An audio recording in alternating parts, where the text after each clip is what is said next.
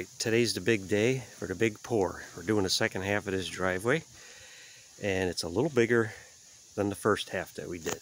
I just wanted to explain a few things what's going on before we get started. Got our Harley rake here, we got our land plane, our laser level, and our roller and our dingo. What we did here is we had a back drag, we had to jackhammer all this out and back drag it. I had to put it even for the weekend. I just got done pulling it out with the dingo because the Harley rake won't get close to the edge, and we're going to turn this stuff up right here with the Portland and then push it back.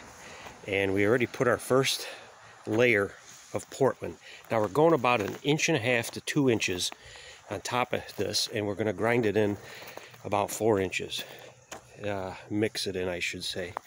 And here's the other edge that we dug out and that we back dragged, and we got fluffy stuff here that's all going to turn into ground stabilization and get pushed back in there real nice. And the same thing for that edge right there, and meeting the sidewalk, and the same thing here. So we have a lot of edges to tend to in this pour, where we didn't have that in the first pour. We just had that one edge, and we rolled to here. We went a little further and then saw cutted it.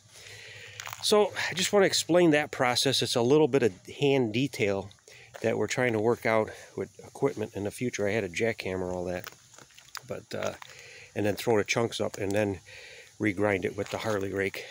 This is all grinded, ready to go. All that Portland, it's over 40 bags. We already have 5 bags that we brought from the shop. That's 5 bags of Portland, and that's run right there. So you could see how easily we're going to eat up all that Portland in this footprint right here. So that's where we're at right now. Just wanted to fill you in. And we also have our tamper here to get into this corner here. There's no way the roller's going to fit in there.